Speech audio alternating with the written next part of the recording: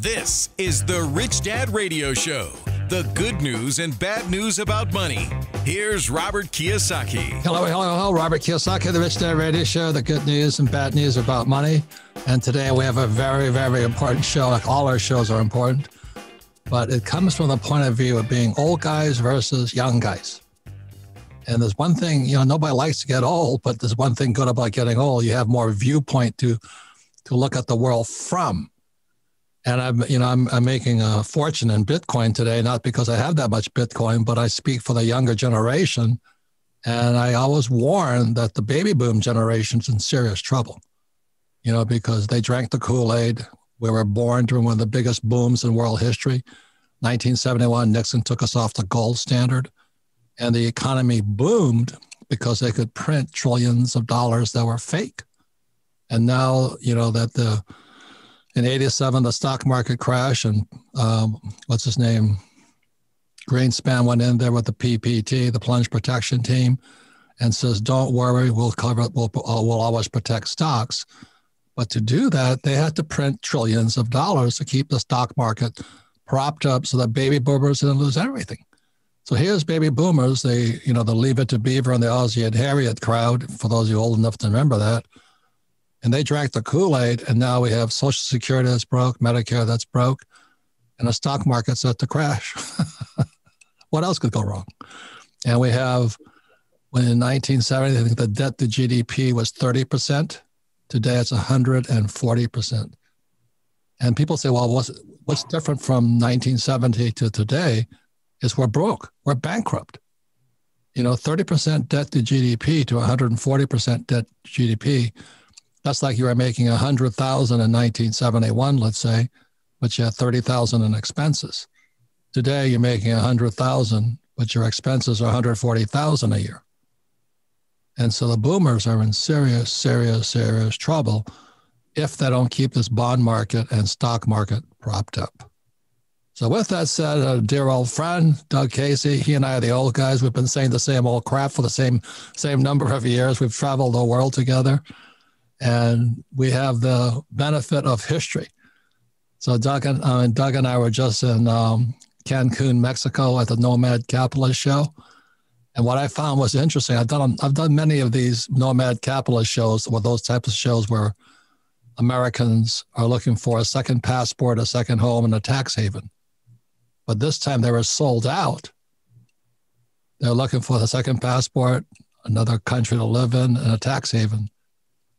And they're more attentive this year. And there were a lot more younger people. It was really interesting. A lot of Bitcoin millionaires and all this. So Doug Casey and I, the old guys, were there talking to the young guys about where we run to today and what we see. So Doug, welcome to the program. It's good to see you again. Just a few days ago, we were in Cancun. It was an interesting conference, huh? Yeah, it was, Robert. And it was an excellent excuse to basically get out of lockdown and go to a beach resort where most people weren't wearing masks, and it gave the appearance of freedom. So I was very happy to be there, and it was interesting that so many people are looking to get a second crib someplace out of the U.S. because they can see a storm is brewing on the horizon here in the U.S. So I think it's smart. Of course, I've been living on and off in Argentina and Uruguay for years. And so I'm already quite well prepared. Right. Although I'm speaking to you from Virginia right now at the moment. That's what Doug and I were saying, is that you guys are looking to move. We already moved a long time ago. So, Doug, let me ask this question, because you and I have been saying the same thing, and unfortunately what we've been saying has come true. That's the saddest part of all. Well, it's just starting to come true, actually. I mean, we're just entering the trailing edge of the hurricane. And as I like to say, it's going to be much worse and much longer lasting and much different than the unpleasantness of 1929 to 1946. And I hate to sound like I'm crying wolf, because right now everything's hung together with chewing gum and baling wire, helped along by trillions of dollars of new funny money being created. So far, it looks pretty good, but it's not going to look good, I think, in as little as 3 or 6 months. So, Doug, let's go back in time because, like I said, you and I, the old guys, we've been together for all these years. We've been, the sky is falling, the sky is falling. People keep saying, you don't know what you're talking about. But unfortunately, the sky is falling. So give us a little bit of your background. Where were you born? How did you come to this sky is falling mentality? Well, I grew up on a normal middle-class existence in Chicago on the Southwest side. Went to a 4-year military boarding school, which is somewhat unusual. I did the same thing. Yes, I know. And you went to the Coast Guard Academy, actually. No, Merchant Marine Academy. I had nominations in Naval and Kings Point. I took Kings Point. Coast Guard had to be smart. Well, good choice on your part, actually. I've said when I had a full hour in November of 1980, the day before the Reagan election, I was on the Phil Donahue show for a full hour by myself. And one of the two things that made the audience boo me was that I said that I considered my 4 years at university a misallocation of my time and my money, and that I wouldn't do it again. And of course, I was pretty far ahead of the curve because then the college degree was, everybody wanted one. But today, I think most people recognize, even if they go to college, that it's an idiotic misallocation. In fact, it's not even a misallocation. It's a corrupting influence where Marxist professors try to fill your head full of phony baloney ideas. And later on, I became a trustee of the 10th oldest college in the country. And then I found out how bad it was. That was 20 years ago. That all the professors, except for the sciences, were basically Marxists under the skin. But today it's much worse. And I actively encourage kids to put their thinking cap on and figure out, what can I do with this 4 years of time and let's say $100,000 of capital that I'm going to use to subsidize the enemy. So anyway, so I made that mistake. When did you see the future? I mean, that's, like I said, you and I have been saying the same thing for years. You know, my wake-up call came in Vietnam right 6 months after Nixon took the dollar off the gold standard, and I went flying behind enemy lines looking for gold. And the little Vietnamese woman educated me on gold in no uncertain terms. That gold was spot price. It's spot. I said, what the hell is spot? You know, and it was kind of my wake-up call.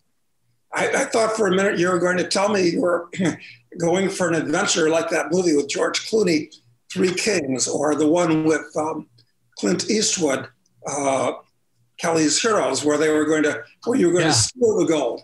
One of my favorite movies. Well, no, I dodged that bullet in Vietnam, so to speak. I was, in retrospect, idiotically signed up for the Marine PLC program. God, that's the best thing you could have done.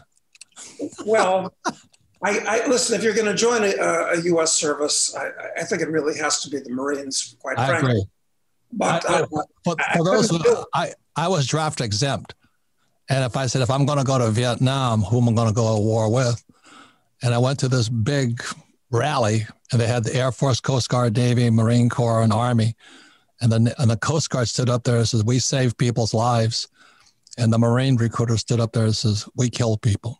And break things besides. No, it sounded like more fun. But that was my first entrepreneurial venture, actually, that kept me out of the war, because I've always been a car guy. And in those days, in 1966 and 67, I spent my junior year abroad at the University of Freiburg in Switzerland. And always keeping my eye on exotic cars, Ferraris and Maseratis.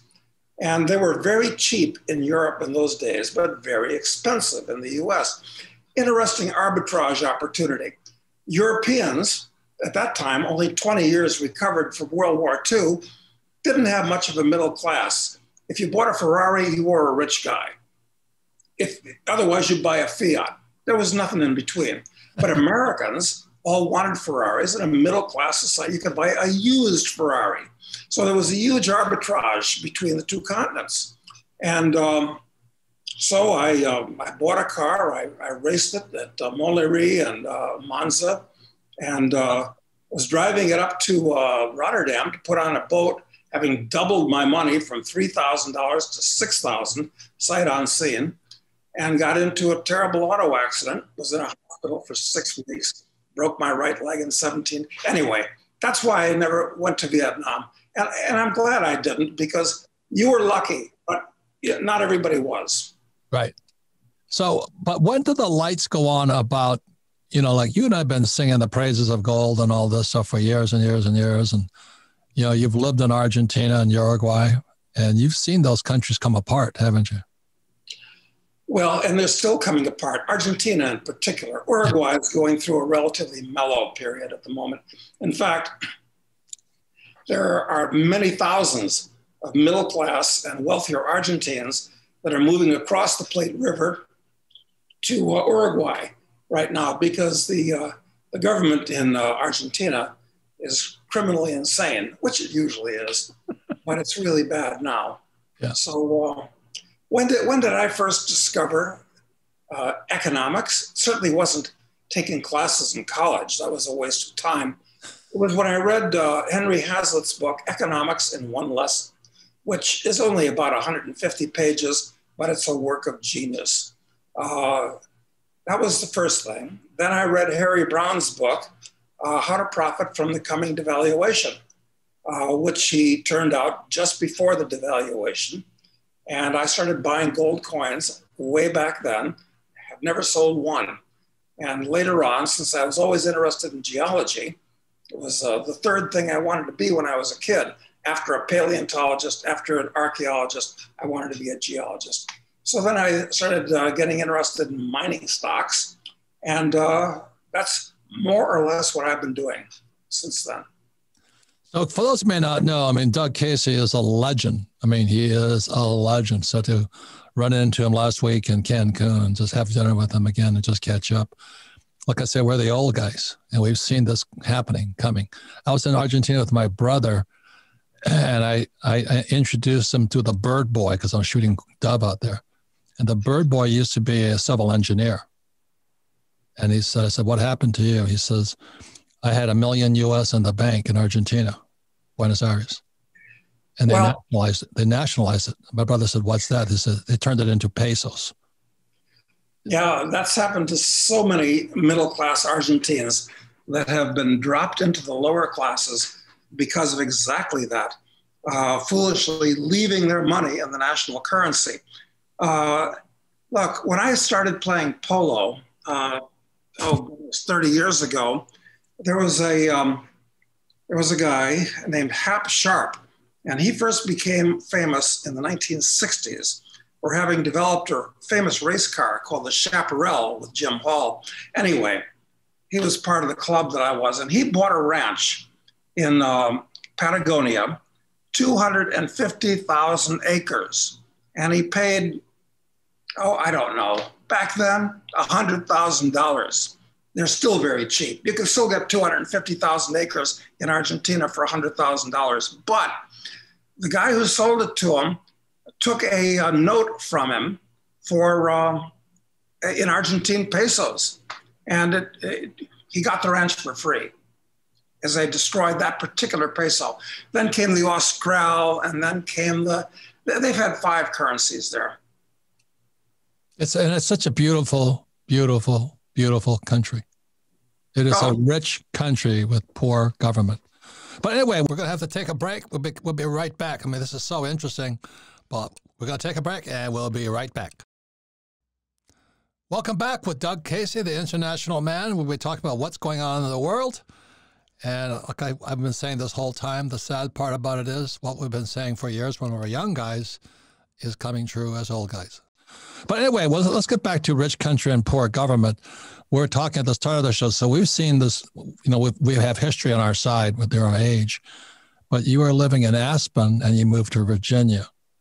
Now, for most people, Aspen is utopia, it is a Marxist utopia because a lot of Marxists live there. But why did you move out of Aspen?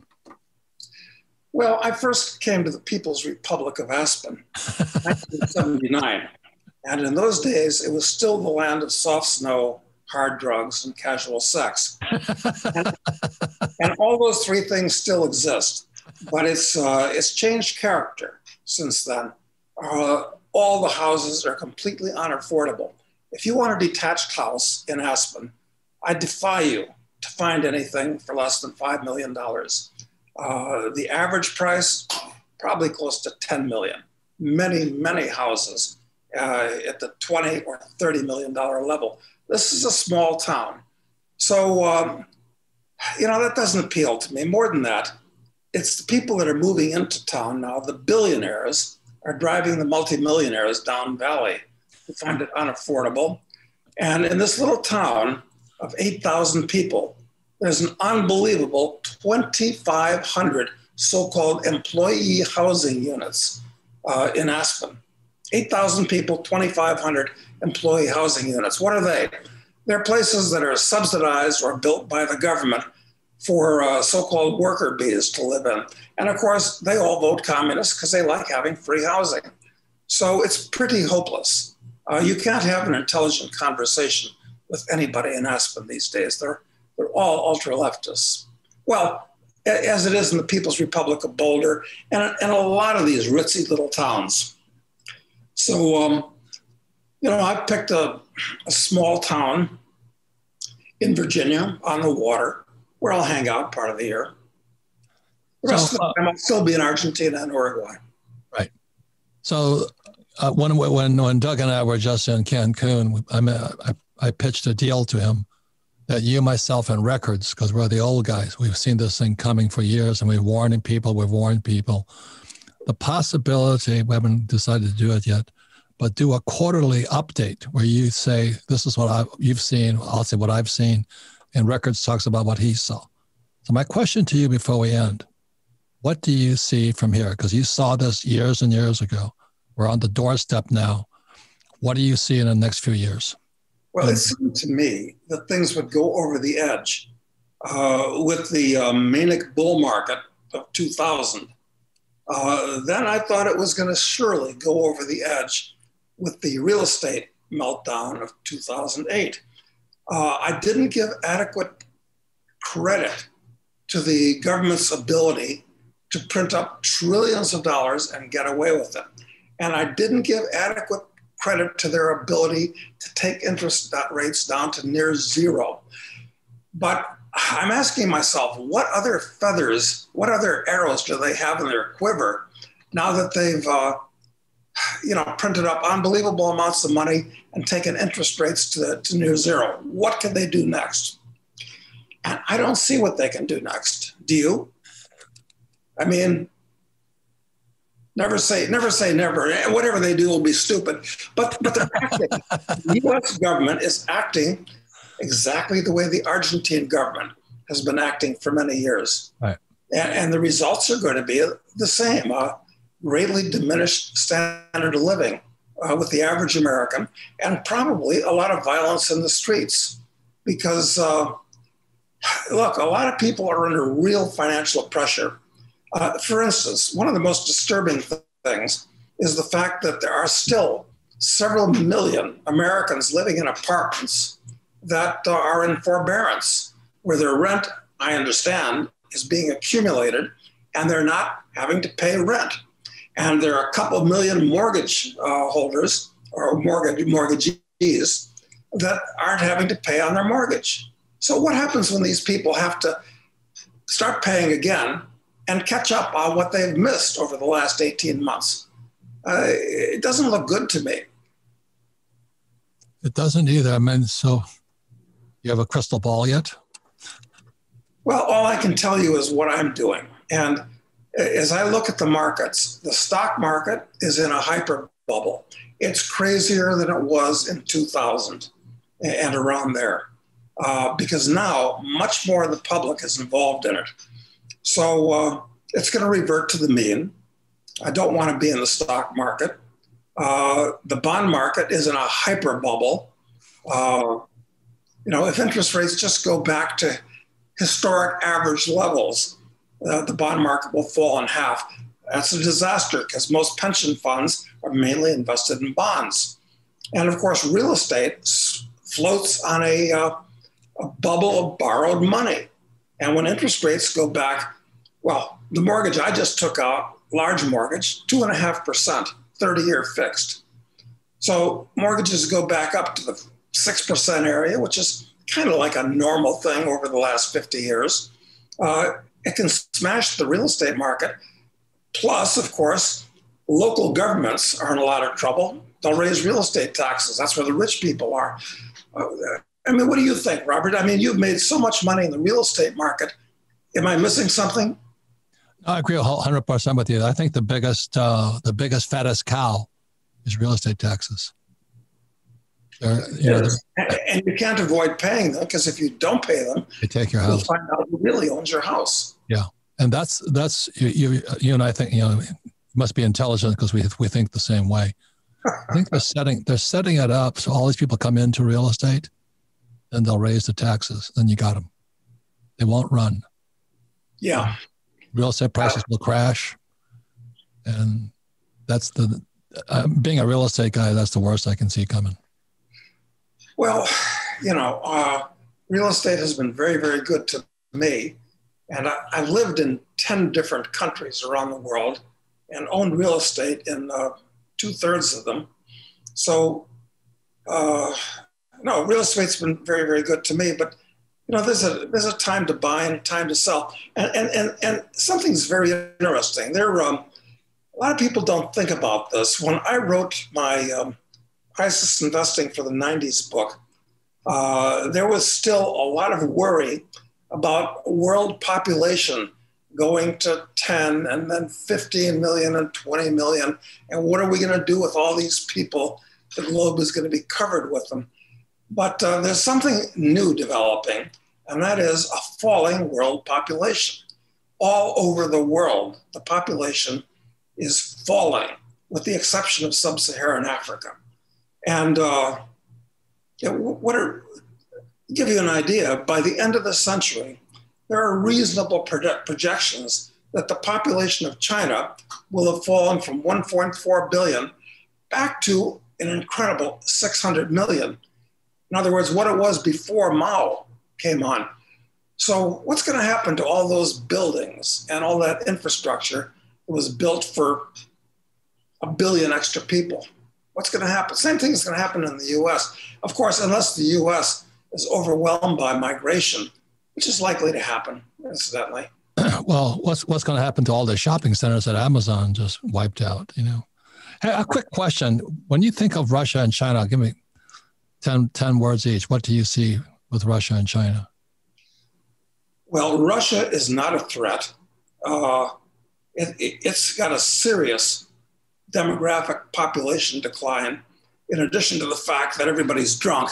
I would say Russia can best be described as a gasoline station with an attached gun store in the middle of a wheat field.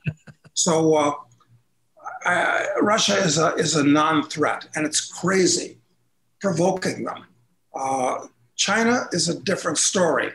In the long run, I suspect that China is going to break up into at least a half a dozen different countries. Wow.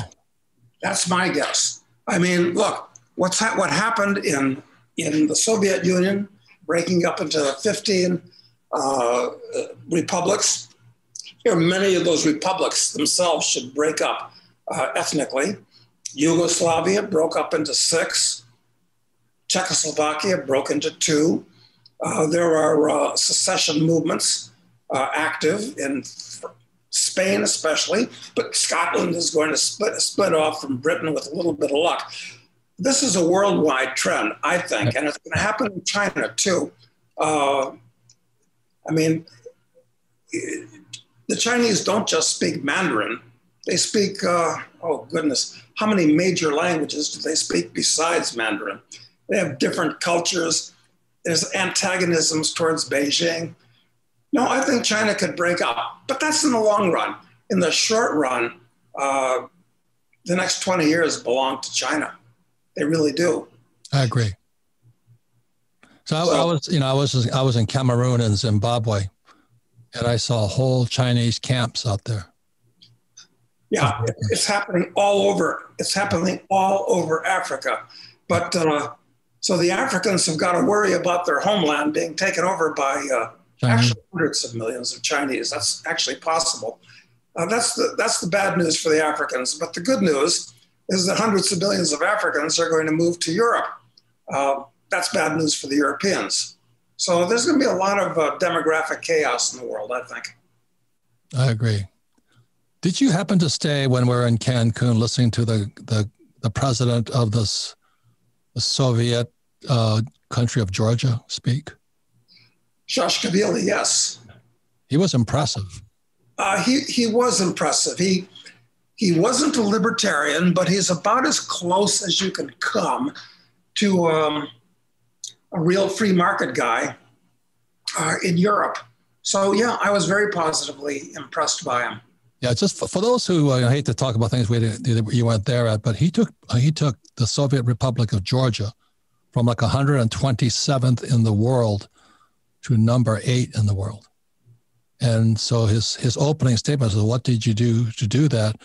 He says, first thing, he had to get rid of corruption. That was step 1. And number 1 spot for corruption was the police force. And I thought that was really, and that, he says that was the most dangerous. The second most dangerous was customs. Then they had to lower taxes and increase the speed of government services. Well, and it's indicative of just the sorry state of human nature, is that Saakashvili made huge improvements in the country. And then what happens? He's kicked out of office. Yep. Pretty much the same thing has happened in Chile.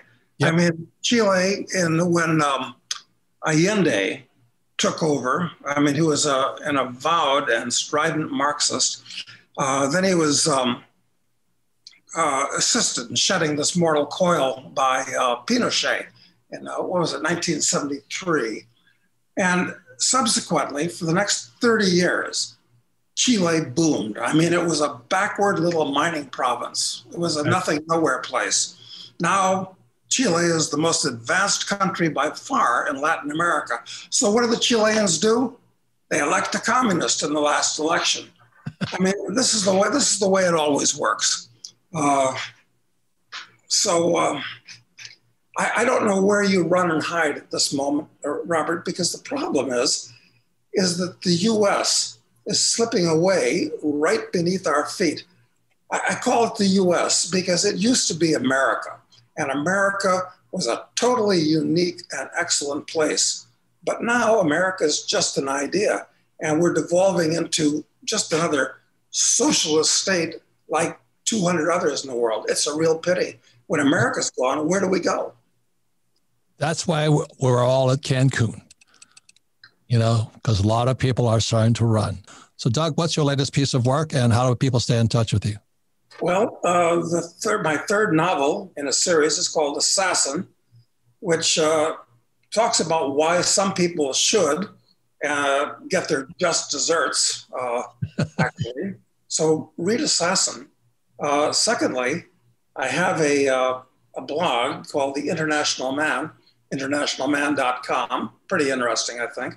Yeah. And third, I have a program which is kind of competitive, but not really, with what you're doing, Robert, and that's called Doug Casey's Take. That's good. So, those three things. Because there's a big world to see out there. The sad part is what we've been saying is coming true. So anyway, thank you very much, and let's keep up the educational process. So thank you, Mr. Doug. I look forward to talking to you again, Robert. So right, thank you.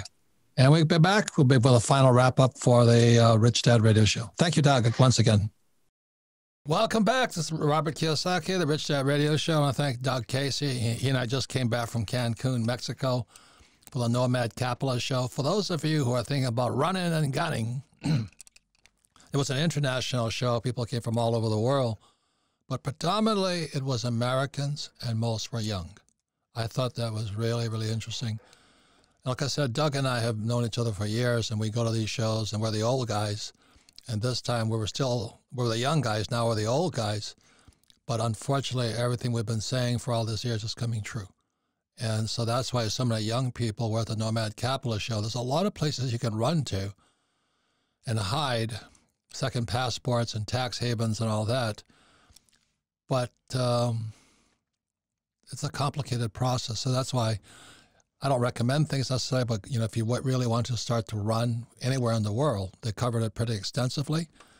And so it's called the Nomad Capitalist. We've had Andrew on our show, and it's important to know where you can run to.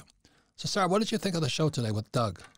Well, Doug's always a wealth of knowledge. But I think a couple of things I took away the most, the realization that you guys were talking about, are young people are starting to catch on. And we're seeing that with Bitcoin, right? They're finally understanding that the dollar's worth zero. They want to avoid. So I think this is a cool trend to see with the younger generation, like with information at their fingertips and, all of the years of old guys like you and Doug teaching these lessons, they're finally catching on. So I think that's cool. I think it's kind of, it was a great catch-up episode. But then the other thing was talking about the predictions of Russia and China. Like, I thought that was something I'd never heard before about. He predicts that China will break up into 10 or 15 countries. So it's pretty cool. Just because of the languages, and then the thing about he's lived in, Argentina. And if you have a chance to go to Argentina, it was one of the most beautiful countries. Talk about Patagonia and all that. Of course, that's where a lot of the Germans ran to when they escaped Nazism. All the Nazis escaped there. So it's very European. It's very elegant. It's a rich country. Sadly, it's a communist government.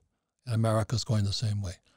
I thought it was interesting to say about Aspen also, because it's like... Yeah. Well, that kind of ties it together. So he had a quote. I watched one of his videos. He did an interview with Kitco, which you're on a lot. He said, "Your main risk today is political. It's political risk. Your financial risks, your economic risks are huge. Greater than that, though, is political risk. Even the people that have passports don't understand that the property of the U.S. government that it's the property of the U.S. government, and it can be taken away from you for a lot of reasons." So I think he saw these trends happening in Argentina, and he's seeing them happen here. Yeah. He's really an international man. He's traveled the world, and wealth of knowledge is fantastic. And he's also on the Donahue Show, which is on YouTube, and he hasn't changed what he's been saying. The sad thing is coming true. Right. So with that, I want to thank you all for listening to Thank you. So with that, I want to thank you all for listening to the Rich Dad Radio Show, and stay tuned. Thank you for listening to the Rich Dad Radio Show.